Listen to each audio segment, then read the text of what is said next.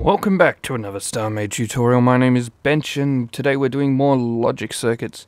In this one we're going to be doing a update to our number 2 logic tutorial about pulsing switches for ones which work in any situation.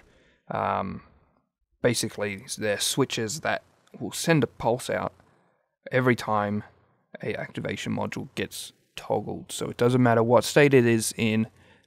This is good for when you want to be activating circuits across your ship and don't want to have to try and reset your activation modules so they clash. So we have our activation module there and we'll show you exactly what we build. So we build a activation module there and an activation module there. We then build a NOT gate and an activation module there. Then we'll build another NOT gate for both. Then we'll build a delay. And then we'll build an AND for each, an activation, and a OR on top. And that's the line that we do. And then, as usual, we'll grab C, and push V on the next block, and then we feed this last activation module into the top. For the bottom again, we'll do the exact same thing. Feed it into the top, and then the only other thing is this activation module needs to go into this AND gate as well.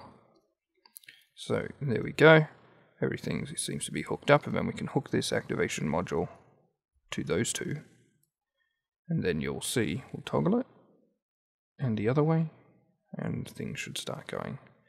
And you're seeing that every time I toggle it, a little pulse is set, and it doesn't matter which state this is in, a little pulse is being sent out. Now if you wanted to increase that pulse, then you just add more delays in here and then chain them up and have the last one hooking into the AND gate, have the first one being fed by the NOT. But on the whole, this works well. This works well with things like RS latches and stuff to be able to do all kinds of different things. But it's a really safe way if you want to be using logic across your ship and don't want to be worrying about what state this is in. It doesn't matter. Yeah, so in some of the other tutorials we'll be using this as an example with some other stuff that we'll be building. But for now, my name is Bench and keep playing Starmade. Yeah!